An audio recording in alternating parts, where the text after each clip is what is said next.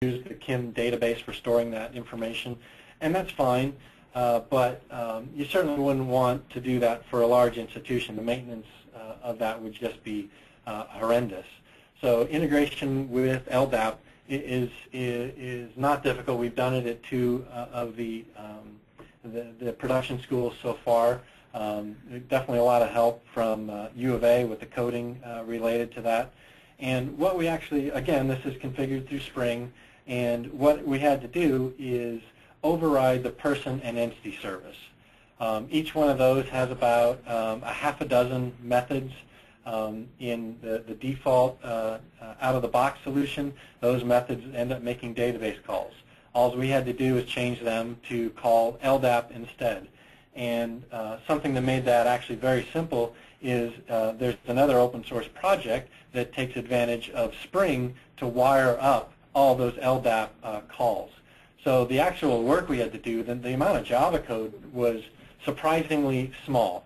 It was really just creating a mapping using Spring that says, okay, for this field in KIM, what is the associated data point in your LDAP system? So that's really made it great, especially going from implementing school to, from one to the other. There's often differences in how LDAP is set up. So just by a fairly simple configuration mapping file, you can change that. So that code is available for anyone who'd like to take advantage of it. It is not part of RICE 1.0 at this point. One of the things that we have not done yet is override the group service.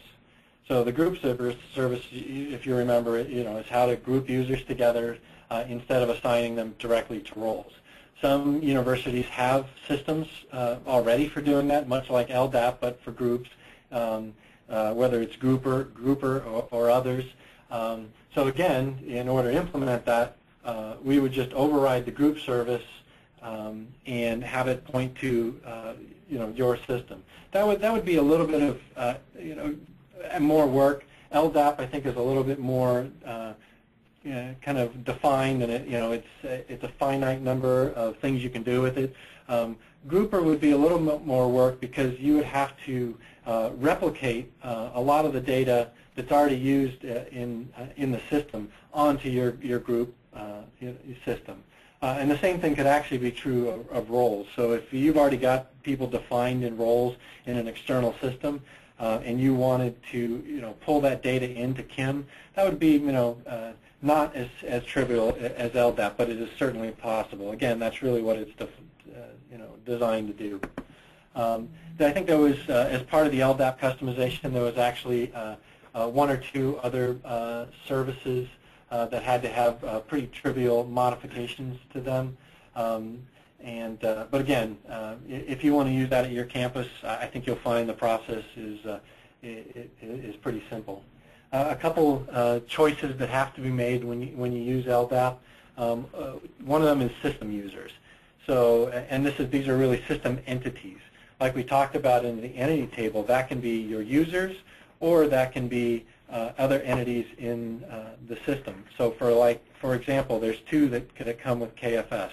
There's the KR user that represents the RICE, and then there's the KF user that represents the financial system.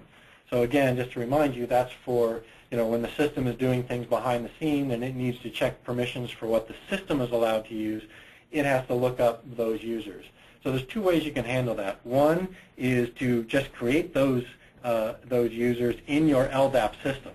So that would mean you just kind of have 2 dummy users in LDAP that represent these. That's not always the best way to go. I mean, it kind of confuses the data a little bit. So you've got some non-users in your LDAP. For some schools, that might just be the quicker way to do it.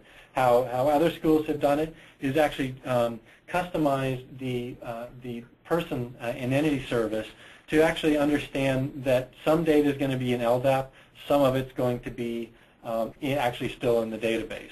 So for example, at U of A, they're integrating with LDAP, but have those 2 system users still in the database. And the customized person and entity service know that if they don't find it in LDAP, to go look in the database. I think that's a pretty good solution, just because it separates out where the users are at. There's a very slight performance hit related to it, but that's because it's doing an extra LDAP lookup for users that maybe it shouldn't have to. But it works well, and because of caching and other things, the LDAP data, the performance hit should be pretty trivial. And we already talked about the IDs in the implementation. That's just, again, of whether you want to allow it to use generated IDs, or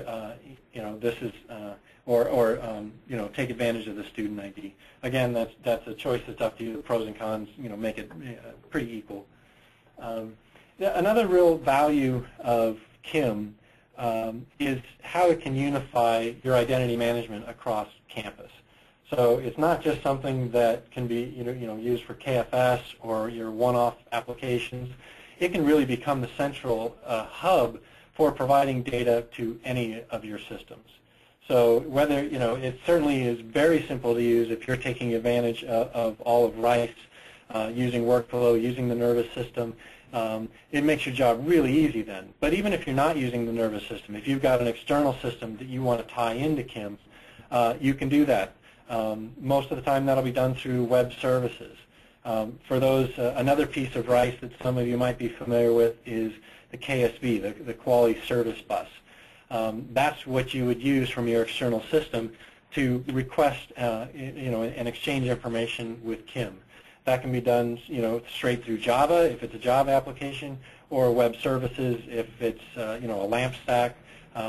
It's really flexible in how that works, and it's definitely a great way to kind of centralize that data and centralize the services, so that you don't have to have multiple services, multiple applications talking, individually or having their own data. It can all be stored in one place.